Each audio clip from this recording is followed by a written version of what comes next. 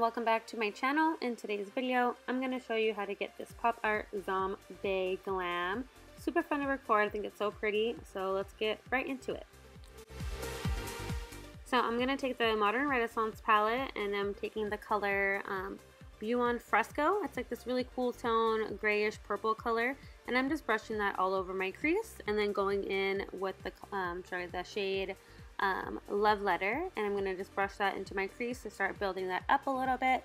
Since we are going to do a semi-cut crease, I want this to look very nicely blended and have that really pretty ombre gradient effect. And then just to deepen it a little more, I'm taking the color Venetian Red and brushing that right on top of Love Letter and then blending all three of those colors together.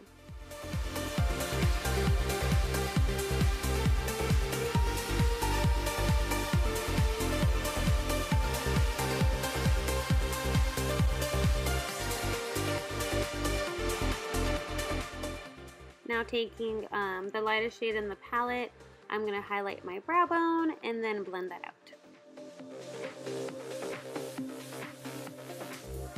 And now I'm taking Cypress Umber, which is that chocolate brown shade, and I'm brushing that into my crease as well and then blending it together.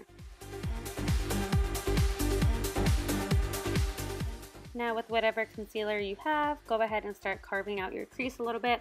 I'm not going to be winging it out at the end. I'm going to just round it out towards the end of my lid. So you could wing it out if you want to and have your wing follow.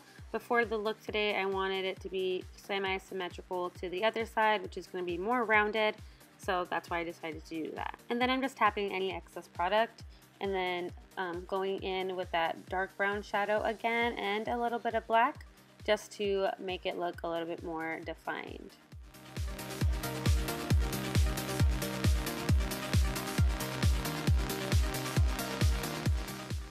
Now I'm taking this Makeup Revolution highlight. It does have like a pink undertone to it. It's called Radiant Lights, and I really like it. It's so pretty, and I thought it'd be perfect for this look. And if you guys haven't checked out Makeup Revolution's highlights, you really should. They're so pigmented, and they're only like $5 or $6. They're super affordable and amazing. Alright, so for my winged eyeliner today, I'm going for more of a subtle short wing, which is still kind of big to some people, but to me this is definitely a lot smaller than I usually do. I just really wanted you to be able to see the cut crease, like the moon shape of it, and I'm using the Wet n Wild Mega Liner in black. Alright, so I'm taking the colors that I took on my crease, I'm also applying it to the lower lash line, applying some black gel liner because I really want that intense smoky look, and also blending it out with some black eyeshadow. Okay, so now for the pop art zombie face, I recommend going in with a white or a nude pencil just so you can erase what you're drawing if you don't like how it looks. I know I had to do that a few times. So I'm just tracing out around my mouth where my teeth are going to be, and also on my cheek where those are going to pop out as well, and then my brain and my nose and all that cool pop art stuff. You can really do whatever you want. If you just look up reference pictures online, you can really, you know, make it your own and personalize it a little bit. That's what I did. And I wanted my brain to be a little bit bigger, so I just took off the liner and just drew it out a little bigger. It's that easy. And then, I don't know if these were going to be teardrops or thunderbolts, but I just drew something there just so I knew not to color that space in.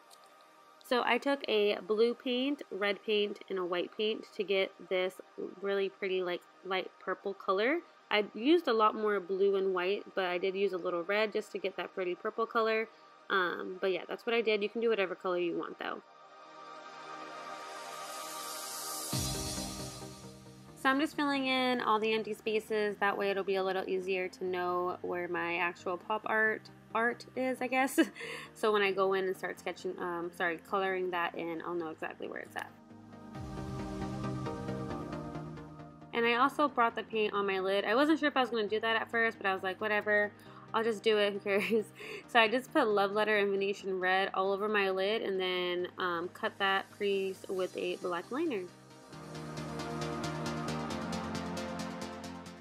And now for my brain. So I mix a red and a white paint together to make this really pretty light pink to work as my brain. It's also going to be used for our gums on our mouth, which is going to be nice. Which that's going to be the hard part, but we'll get there when we got to get there, you know. Anyways, but I'm just taking a black body paint and filling in my nose and also lining the outside of my mask.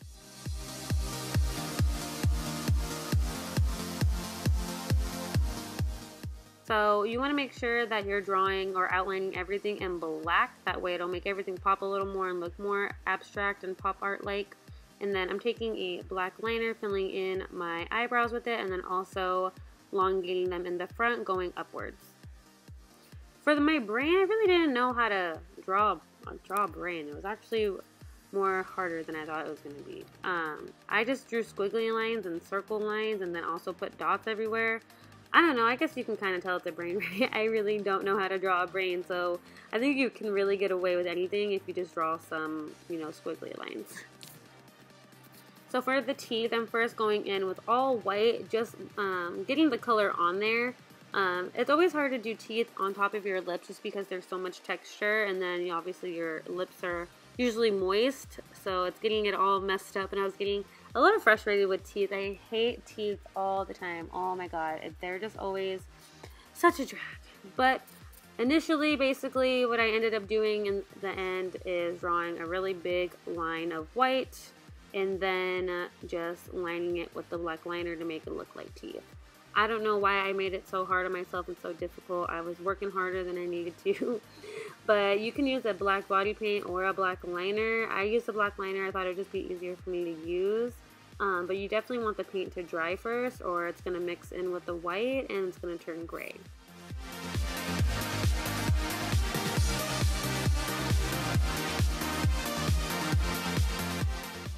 So as you can see, I first tried filling in like the inner part of my lip with the black, but I ended up not liking how it looked after I had the teeth drawn on. So I went in with the makeup wipe and I just took it out. You know, I just took it off my face, which is like the good thing about the makeup, you know, is if you don't like something, just get a little makeup wipe and take it off and then redo it, you know, and you'll get it next time. Now I'm going in with that same color we used for the brain, and I'm just gonna fill in all the spots around my mouth and then line that with the black liner and then start adding some shading.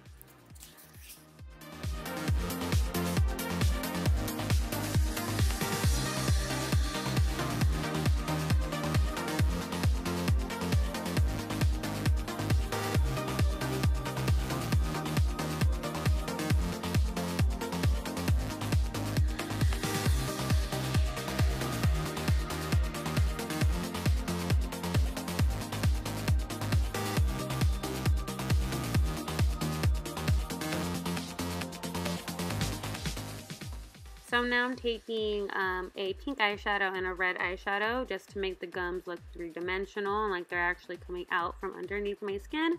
And I'm adding a little bit of black closest to that black liner that we applied. That way it looks like it's really sunken in and it's going really deep.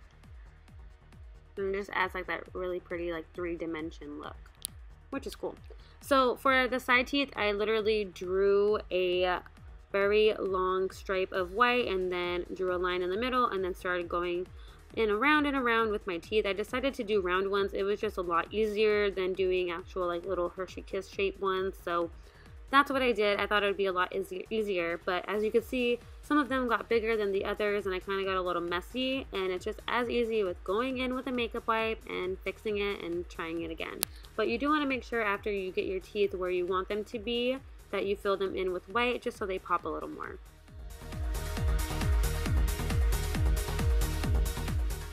And then when it comes to shading for the cheek part of my teeth, I'm definitely focusing more black shadow at the end of it towards my ear. That way it looks like it's going a little bit more deeper, and again for that three-dimensional feel. And then to also look like it's kind of pulling back on my skin, I decided to elongate the sides of it and then also bring out the lips a little more.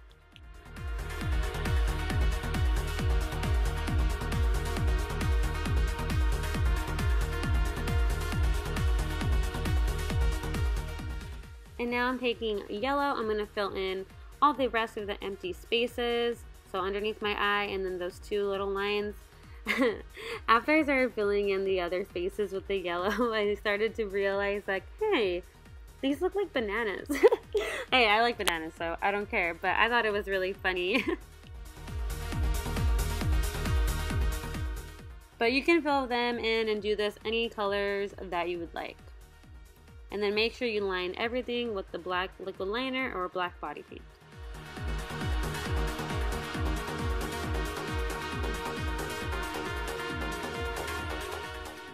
And then I'm just applying like lines everywhere to kind of give my face more of a frowning look and to make it look more like comic book pop art.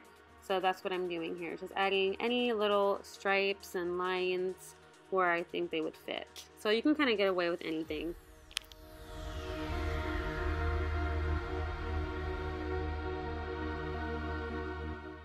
After that, I just went in with some white body paint and started to highlight little areas as well. Basically everywhere I put the little black lines, I put a white line just to give it a highlight.